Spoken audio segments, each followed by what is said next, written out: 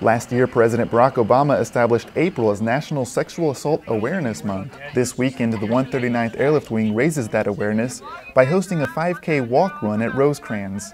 Over 150 members either walked or ran in support of the event.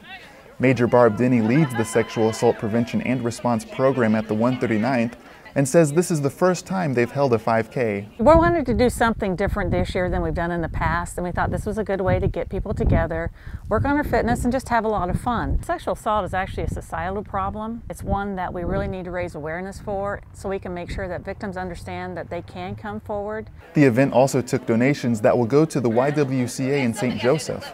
It's a nonprofit group that has programs aimed at assisting individuals who have been victims in domestic violence. Master Sergeant Jackie Moser works at the YWCA in her civilian job and says the program is for both women and men. The YWCA has always been a huge resource for her program because they have several different programs that can assist women and men that have been sexually assaulted. This weekend's event raised over $600 that will go to the YWCA to support that program. For the 139th Airlift Wing, I'm Staff Sergeant Michael Crane.